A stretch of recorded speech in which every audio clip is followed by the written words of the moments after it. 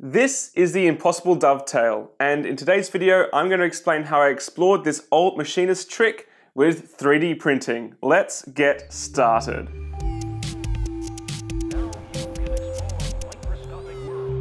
How's it going, guys? Angus here from Muse. So I was browsing the YouTubes and I came across ClickSpring's video of the Impossible Dovetail that he machined out of brass and aluminium. Now, if you haven't seen ClickSpring's videos, he is an absolute god when it comes to machining, but it reminded me of this interesting looking, I suppose, puzzle that machinists would create. Often apprentices would be tasked to create it as one of their first parts because it needs to fit together very accurately.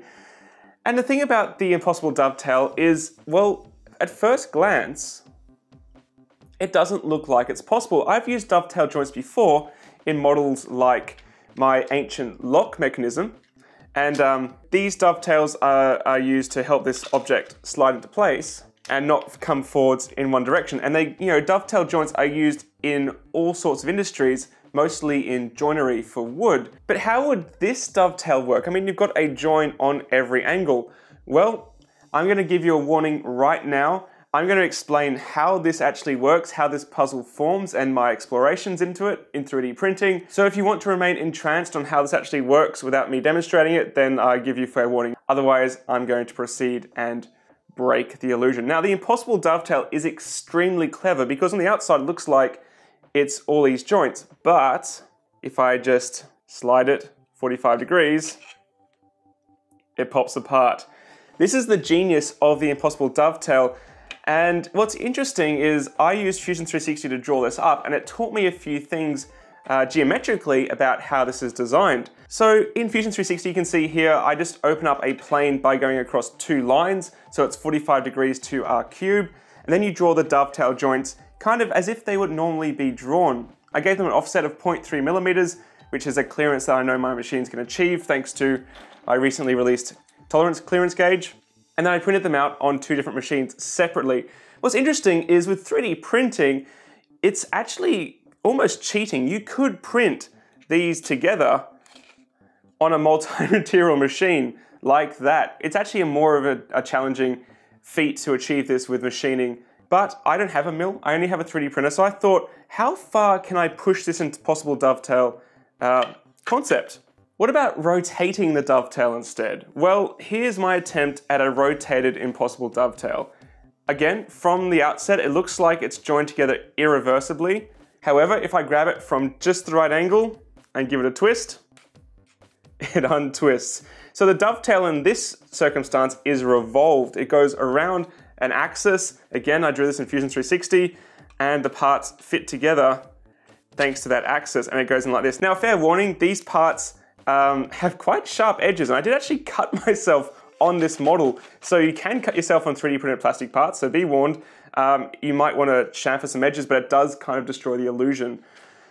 So this one, I don't really know if it has any real practical use. It's like a captured track, but you might be able to use this for another project. Either way, it's a fun curiosity, and this one in particular, even if people have seen the Impossible Dovetail puzzle, this one in particular might stump them because it really doesn't look like you can do anything with it till you just kind of push it from the right direction and it just comes apart. I also wanted to explore a shape that wasn't a dovetail, again pushing this beyond what you can achieve with standard machining because we are using 3D printers, we do have much lower geometry constraints.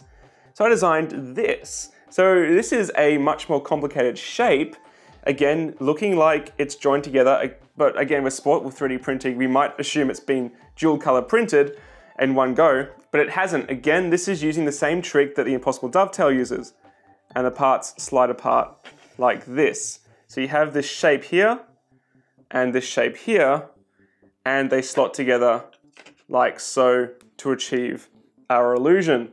I actually really quite like this one. You could use this for practical applications to design something and slot it together for a dual color print without having a dual color machine.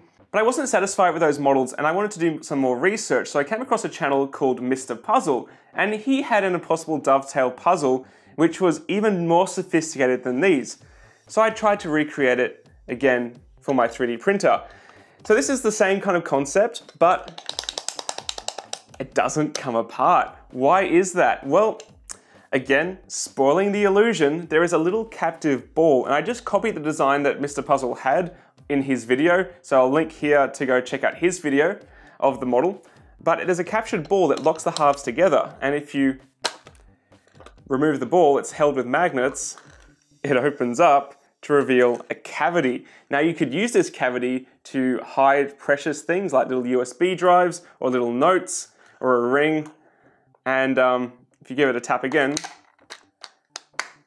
then it's fused together again. I really like this concept, and I printed it in red and gold because it is Chinese New Year, and I really like how this model actually came out. So these files will be available to download here, or they're free on my Patreon link, because I want to say big thanks to my Patreon supporters keeping Makers Muse going. And I truly hope, guys, that you take these concepts forward and put them into your very own projects. My name is Angus, and I aim to empower your creativity with 3D printing.